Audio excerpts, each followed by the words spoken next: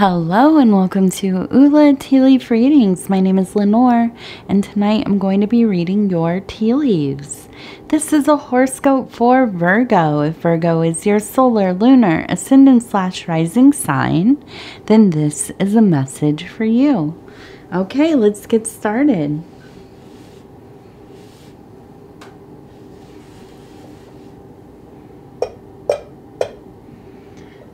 Okay, knock, knock, knock, and let's see, what do these tea leaves have to say tonight? Virgo, Virgo, Virgo. All right, so our our card tonight is the Queen of Swords. One of my favorites. One of my favorites, definitely. So this has everything to do with aspirations of freedom, self-determination, intelligence, wisdom, resourcefulness. And do I need to even go on? Maybe that's the end of the reading. We already know. These are all Virgo things, right? Okay.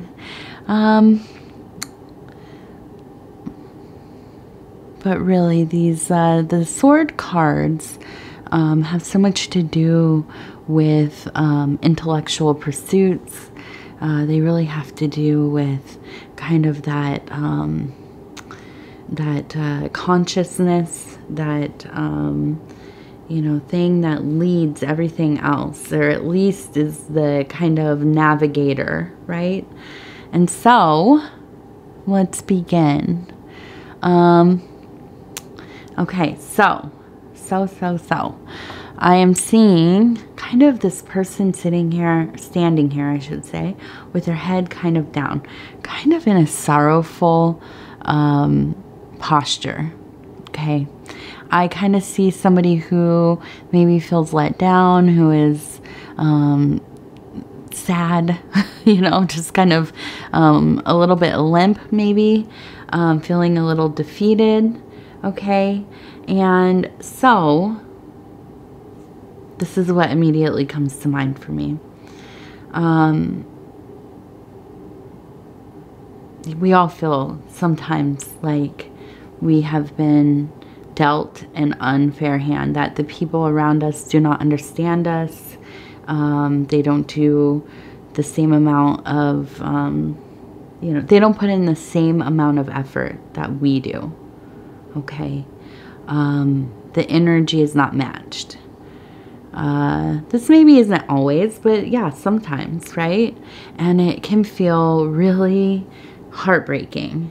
It can feel like all is kind of an illusion. You've gotten into the situation where you thought, somebody felt as deeply as you did. You love this person or this family member so much. Why can't they love you the same way? Or why can't they show their love in the same way? Why do they not perform acts of love, honoring you, respect, whatever? Now, I think that this is kind of a common thing that we Virgos get ourselves into.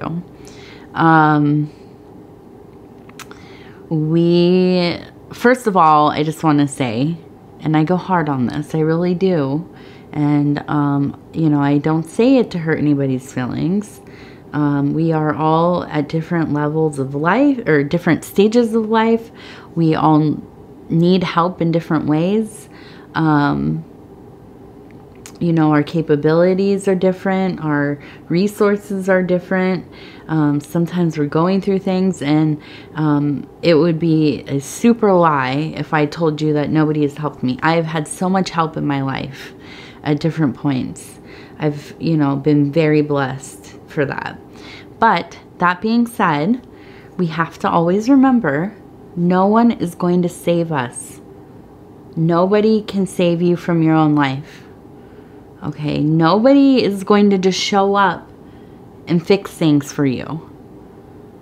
And if they try, if that were to happen, and you know, they tried to, I feel, you know, we would feel pretty confronted.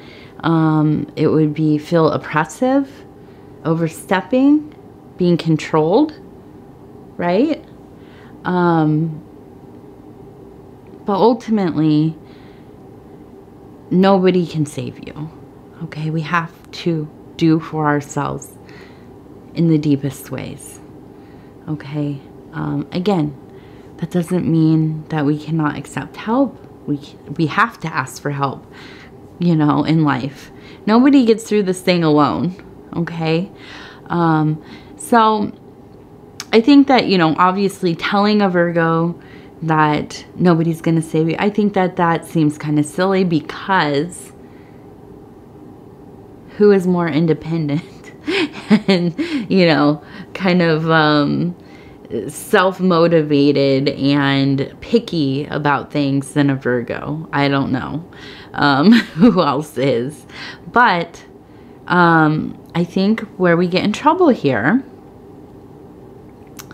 and I see a person here kind of like, it looks like their head is bending backwards. Okay, above them it looks like there's a little squirrel sitting here. We'll come up here and look at that little squirrel. But first, it looks like we have a person, their head's bending backwards. So I feel like this really is just that saying, bending over backwards for somebody.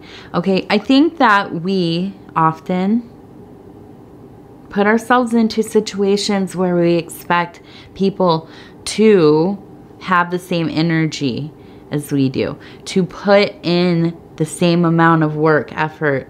I've talked about this in other Virgo readings. We're really good at anticipating what people need, what they want, even before they know sometimes, because we just are really good at reading people. Okay, but see, what happens is we think that other people are, you know, they exist in the same way that we do. And when that is not returned, it can feel very devastating. Like you've been forgotten, like they don't care, they don't put in the effort. Okay. I think about this a lot now as a, you know, an older person, like around holidays and stuff. And I don't mind saying this because, listen, you all probably know my husband from Dove and Serpent Tarot, Paul. He's wonderful. He's amazing. No, he really is. I often will, like around holidays, I like to pick out my own gifts. I like to even just buy my own gifts. He will always get me something sweet, of course, and write me something nice. But I like my main stuff. I like to buy my own things. And I really, when I was younger, always fell into this trap of thinking people didn't care about me because they didn't pick the right gifts, or they didn't get me anything at all, or whatever. You know, and I have always been somebody who really, like, you know, I take a lot of pride in figuring out what people want, or, you know, what they're into, and kind of memorizing these things and whatever. Well, as I've gotten older, I realized most people are not like that. You know, giving gifts maybe isn't a big deal to them. Receiving gifts maybe is even less of a deal. I don't care to receive gifts ultimately, but when I do, I like them to be something that I can use. That's my biggest thing. You know, I don't want to spend money on something I'm not going to use or whatever. And so I think, and this is an example of these kind of mental traps we get into. Okay. And I feel like, and here we go, where I feel like we have this large, towering person, and they're holding, it looks like maybe like a dagger, a sword. Okay. And I feel like when we can start to realize that expecting things from people just because we would do it, and I don't mean basic, okay, basic stuff, of course, you know, but when we invest too much. And the other thing is that we don't tell people what we expect. That's the other problem, you know. But when we can start to shed these things and just take control, we take the lead, we, you know, take over where we expect other people to just kind of know intuitively, like, this is what you need to do. If you have to write a list and tell them 15 times, ask them 15 times, I should say, not tell them, then sometimes that's just what we have to do, right? It doesn't necessarily mean it is any kind of reflection on how they feel about you. Maybe it is to some degree, if it's just, you know, ridiculous. But I think that sometimes we as Virgos like to hurt our own feelings. And I say like to because it really is kind of like, you know, we live out our own little, you know, dramas. We don't want big dramas, of course, but just these little things. We like to hurt our own feelings sometimes. And when we can get rid of some of that stuff, when we can communicate, when it's something that is important to us and we know that we can do it, then we just do it, right? This year, my birthday's coming up. All of our birthdays are coming up, right? I've already got all of my birthday presents figured out. And I like them. You know what I mean? Like, I'm happy. I'm super content. You know? And that's fine. I feel super happy. I don't, you know what I mean? I think that it's just really coming into a place of that queen energy. Okay? That knowing. That being at ease. You don't have to live off the whims of other people. The actions of other people. You figure out what you want and you make it happen. Okay, and I think that's such a Virgo thing. I think that we are all about that. And when we fall out of that kind of living, when we get in our feelings, when we're feeling insecure, we just want, you know, them to pay attention and throw me a little scrap of, oh, you care, you know. No. No. Set things up how you want them. Because that's how you're going to be happy. Now, I'm not saying to impose on everybody you live with.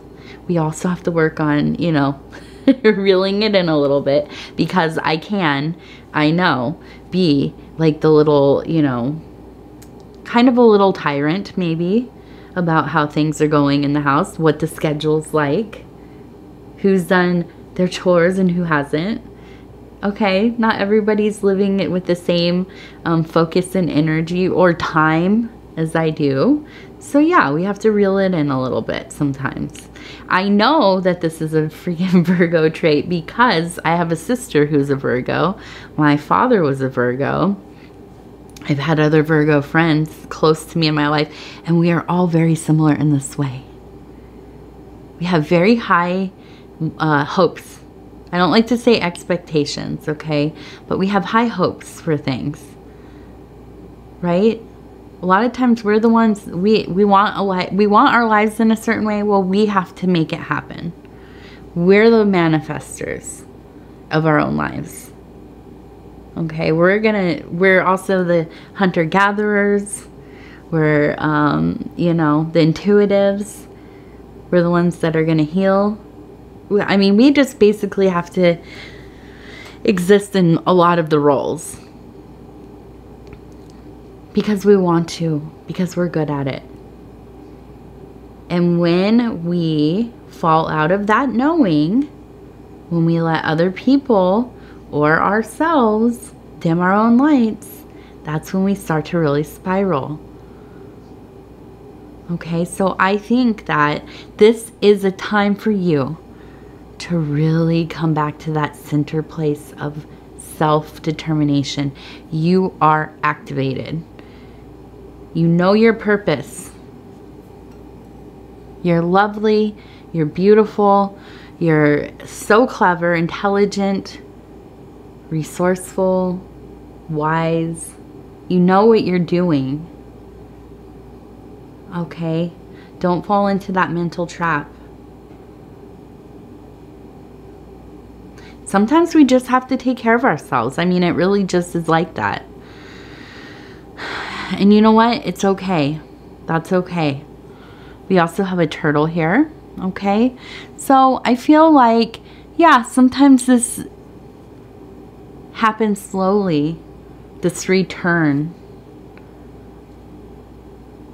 I also want to say, if you really have people in your life who continually make you feel like they just, you know, they don't text you back, they're flaky, you know, they won't give you straight answers. I read something like, I don't know, something where this lady was talking about, and she was like around my age, you know, almost 40, and saying like she had a boyfriend who didn't want to be official, like online or whatever. And I mean, I mean, oh my goodness, I can't imagine being this age and having to go through that. So we have to just have to accept people when they show us how they feel through their actions versus what they're saying to us. Unless there are some kind of, you know, really, really big, complicated circumstances that you actually believe and understand. When somebody shows us who they are, how they feel about us, or what, you know, how they're going to treat us, believe them. Don't keep giving them chances.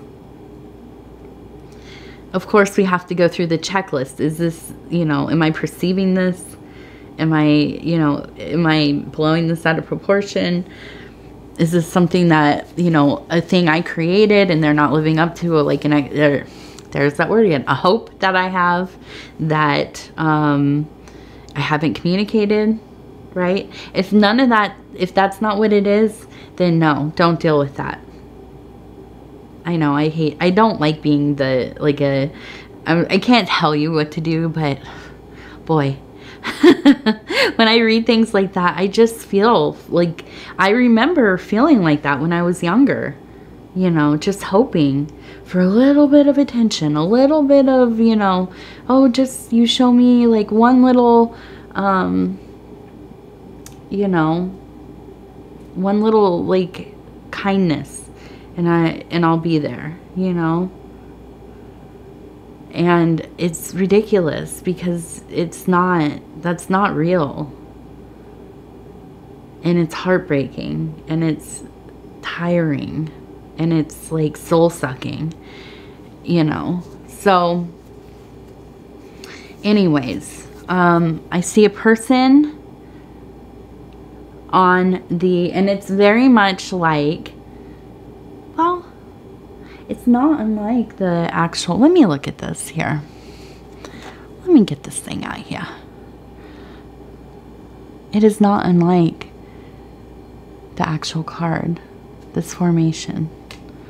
I was going to say it looks like the Chariot. Maybe it's like one of the princes, but no, it looks like her legs kind of sitting up. And I feel like, you know, even with the head, this is it, you know. And with her holding the head or the mask, right? She's also holding, like, she has just used that sword, that dagger, to just, you know, no mercy. And that's the thing. Sometimes you just have to have no mercy about these things. You don't carry around or carry on with a situation that is going to ultimately continue to hurt you. Okay, so if that is changing your perspective, starting to take care of the things that you want yourself, and this is that aspiration of freedom, because you are being proactive. There's freedom in your own movement. Not waiting for somebody to do something for you. Not waiting for somebody to give you permission or, you know, whatever. You just make it happen. The other part is, like I said, you don't get pulled along. No. No. I'll tell you this like any of my friends. No. So many times, you know, in my life. I am definitely that friend. You show me, you know, a screenshot of a no. I don't need any context. No. Shut it down. Okay? And let's see.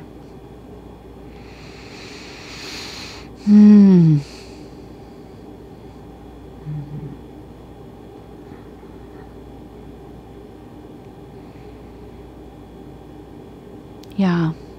And so I'm looking at this and I just think like we have not a dissimilar thing happening here from what we're seeing on the card. We have a person with some kind of sickle. We have a person who's kind of being held here. And I really just think that this is like the, you know, this is the end of some kind of dynamic. Okay? Just really not having it anymore. Whoever that is with, you are tired of it. And I think that, you know, whatever kind of emotional drain is happening, you are not, these circumstances will not stand any longer. I feel like there's going to be a big pull towards independence, finding your own security in things. I think that, you know, oftentimes with Virgos, we're like super independent people, but we also are really love to take care of other people. And sometimes we will sacrifice our own well-being, our own security, even though we're fully capable of, you know, taking care of ourselves, being more than, you know, comfortable.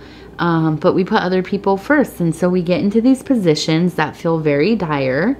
It's like putting all of our resources into a bucket that has a hole in it. And next thing you know, it's just gotten out of control. You're not happy. It's not, you know, it's not working. You're not being treated well. You don't feel like yourself. Okay? And, you know, I think that sometimes there's just this swift kind of clarity where it's like, okay, this is not, no more of this. And the further you get out away from a situation like that, the more and more you start to feel, well, you go through that period of feeling, you know, lonely, maybe like I wasn't good enough, why didn't, It has nothing to do with you. That's just a person that doesn't know how to treat people, right? And they probably showed you that. But we don't like to listen because we want to fix people. That's the other thing. We're all about collecting people that want and need to be fixed. Right? And we can't. We're not their parents. We're not, you know, we're not here on this earth to heal anybody but ourselves. I mean, yeah, of course there are kinds of healing and you maybe are a healer, but ultimately on the deepest level, the work is here for you. You are here for the work. Okay? So, I think that you really are going to get into a place of advocating for yourself, not putting up with anything. Okay? And I don't think that you're going to be cruel about it. I think that, you know, maybe there will be little conflict in this kind of change in dynamic. I think that, you know, especially if you want to stay within the situation that you're in. And this, I'm talking about this like this is somebody who is like your significant other, your spouse, whatever. This could be your kid. This could be your parent, somebody you live with, whoever it is. I know that you care about them. I know that, you know, the energy is just not equal. Okay, so those are the two things. Those are the two things you have to meet for this to be about whatever's going on, right? So if you are trying to get out of the situation or change it, either way, I think that, you know, that's another part of being a Virgo, is that, yeah, we want to snap off, but we are also really good at being very diplomatic, right? Trying to mediate through our own situation. And so I don't feel like this is going to be too out of control. I think that really, you know, you're going to find your way to negotiate with yourself through this, okay, and rearrange things so they, you know, are how you want them to be, or again, just kind of depart from this whole thing in general. Okay, now the thing is really staying strong through all of it. You know, staying true to self, true to what you need. And that's hard. That's hard. It's hard. We can also be people pleasers as well. So I'm just seeing a face of keeping it balanced, right? Finding that zen place. It kind of reminds me of that Snoopy dog, right? Just kind of relax it out. Ultimately, getting through this situation is going to be beneficial, okay? Even if it's aggravating, if it's stressful, sometimes it feels like let's just, you know, get through it. It'll change itself at some point. But it doesn't. Usually it devolves more. So trying to really just get yourself centered, grounded, and then going in and, you know, starting to figure things out. Implementing changes. Doesn't have to be a big thing. It doesn't have to be a blow up. This could be baby steps, right? But have a plan. Have a vision. Some idea of where and what you want, right? Where you want to go, what you want. Ooh, I just got this all over. My goodness. Oh, Lenor. Well, you know, it's bedtime, so at least it's the last reading of the night. And I'm happy that it was my Virgo one, because I really like my Virgo. Well, I like all my readings, of course, but, you know, I feel I'm like one of those people. I'm just all about I'm about my solar sign. And I feel like I'm totally a Virgo. I mean, I just do. So anyhow, I want to thank you so much for spending this time with me. Excuse me. And if you would be so kind as to like the video, it helps us get into the algorithm. And as we all know, the algorithm is what is deciding what happens with everybody's channel. So any kind of engagement really helps. If you like the video, if you watch the video from the beginning to the end, if you watch all of the videos you can, if you share it off of YouTube to another social media site. Of course, you don't have to do any of these things, but I would appreciate it. Other than that, what? Oh, if you haven't subscribed, please think about doing that. You can hit the little bell. It'll let you know when the next videos are coming out. Between now and the next Virgo, if you want to watch your other placements, maybe do some cross-watching. And if you want to leave a comment, I read them all. Sometimes it takes me a day or two to get back to them, but I do read them, and I like to take my time, although it's also because things are hectic and busy. It's just, I kind of can't wait until it's like really cold, because I know I'll have so much more time to like do more of the comments and that kind of thing, engagement stuff. So, yeah, I will get to them. If you don't get the notification that I have commented back, maybe come back and look at your comment. Because I know sometimes I comment on things or I comment back on things and I never get another notification that somebody has, you know, said something else after I commented back. So I kind of just like scan through it and see. But sometimes it just doesn't tell me, so it might not tell you. So if you're waiting and you're thinking, hey, she never got back to me. I probably did. They just didn't tell you. So come back and look. All right. I want to thank you, and we will talk again real soon.